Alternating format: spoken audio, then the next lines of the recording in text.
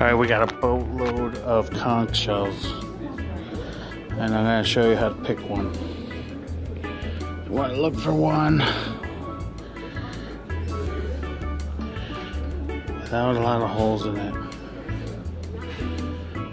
and no cracks. So this one's kind of good, but it's got a lot of holes on top. If you look at this one, got like cracking going on here. So you don't want that either. This one has a lot of cracking because it's an older shell. This one looks kind of good.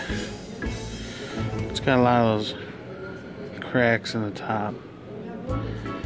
But the hole is smaller. If you get one with a smaller hole, it's easier to patch the hole for making a horn.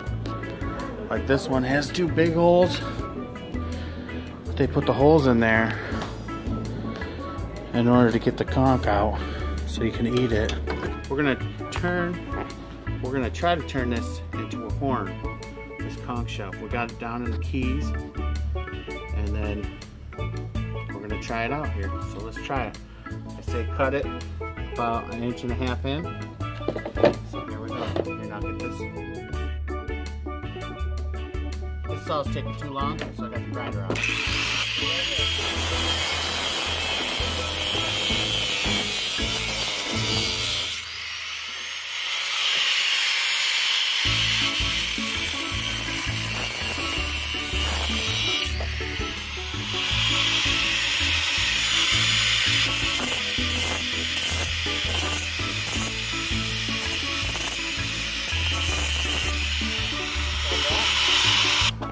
So now we have this and that.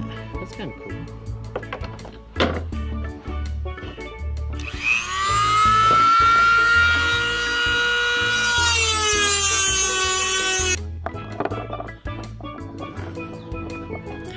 Trying to take this piece off here.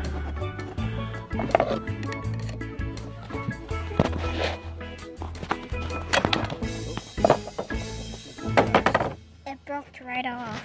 So there we go. So that's the, alright. That's the inside of it. Let's see there.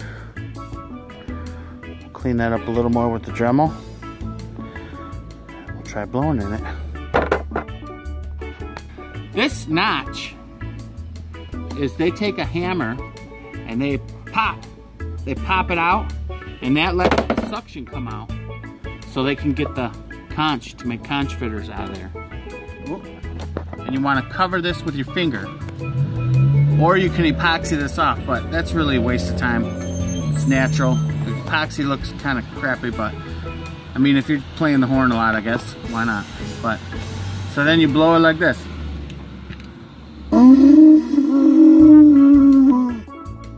I still gotta work on it. I'm working on it. Getting the hang of this.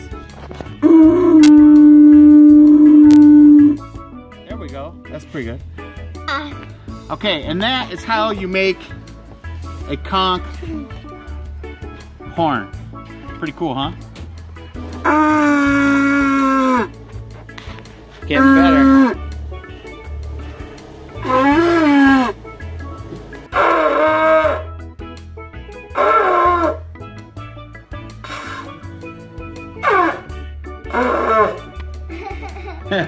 Good.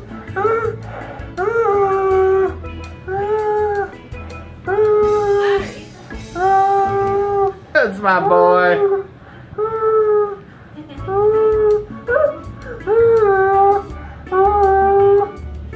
Yeah.